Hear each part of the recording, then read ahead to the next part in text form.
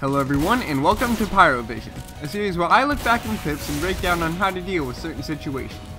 Today I'll be breaking down clips to help you understand and improve on your very own Pyro plays.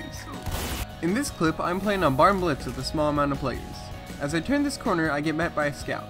I quickly flinch my aim to the left and fire as my crosshairs hover over him. I was lucky enough to jump around the corner with the scorch shot as, due to my elevation, I'm able to not be too picky about my aim and hit in his general area to set him ablaze. Now, here's a quick tip. If you're using any flare gun in close quarters, always in between shots, switch to your flamethrower. The interval between flares is 2 fucking seconds, meaning that there's gonna be 2 seconds where you're nothing but a sitting duck. Alright, returning to the play. I chased the scout up the stairs, but I missed my next flare. The scout could have lived if he would have just run out and away, but he ran straight into the corner. I know his position, and I know he's going to be trapped, so I need to handle this situation smartly or else he could just slip away. I need to keep him trapped, so I use my air blast after I douse him in a few particles of flames. Next, I pull out my flare gun and shoot at the corner in which he's going to be wedged in. I pull my flamethrower back out and flame him down again. Cool, he's dead. Or, at least I hope he's dead. Well, I move into this next room to peek out to the next area and hopefully harass someone with my flares. What I didn't notice is that I got a good old-fashioned bukkake lathered all over my back. Luckily, I did notice the pellets from a shotgun digging their way into my side, so I flick my aim again to confront my attacker. Notice my aim here. I first aim at the ground and then move towards him. I hug the wall to invite him to try to slip past me. It's not likely that he's going to take the chance to slip past it, but put yourself in his shoes. Think about what we look like to him. We've set him on fire so he's panicking, we're now a source of health because we're milked, and there's a big fucking gap to his left where an exit is. What would you do? I strafe to cover the hole in our defenses and make sure he doesn't run out the door. The flare hits the ground and he's dead. Well, again, hopefully he's dead. Like, what burn ward could help with that?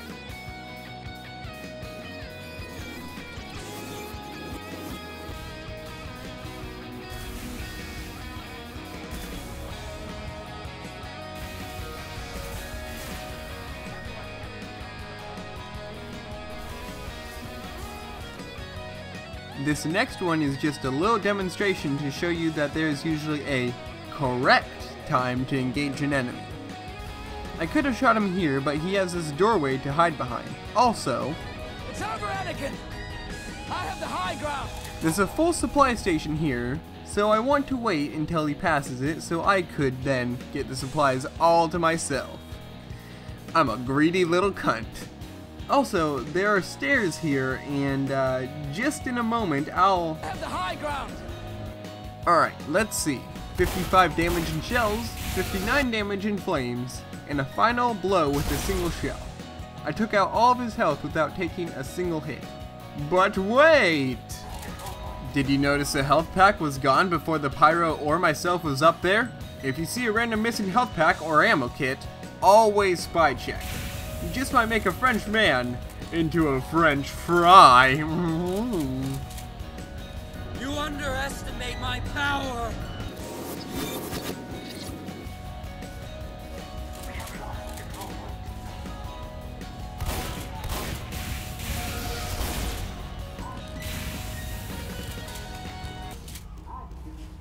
Alright, stop. Let's just break this down. I have a buff of 200 health and a scout on my side.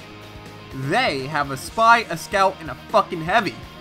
No matter what your skill level may be, this is clearly not a good situation. I flame, and by now I was expecting the heavy to be spun up. I see he isn't, so I move into flame, switch, and drop a shell on him. I put myself into quite a pickle here. I should have air blasted. No use in crying over spilt milk here. I equip my power jack, jump away, and try to get some damage off on him with another round. I retreat for some more health, but I soon return. I pre-flame this corner. I get a little caught off guard and I pull the old 1-2 on him. Now I just juke like a motherfucker. I learned from my mistake earlier and I air blasted him away. I miss my first shell, then I take a quick little breath and really focus. I land a damn good meat shot, and the heavy goes down.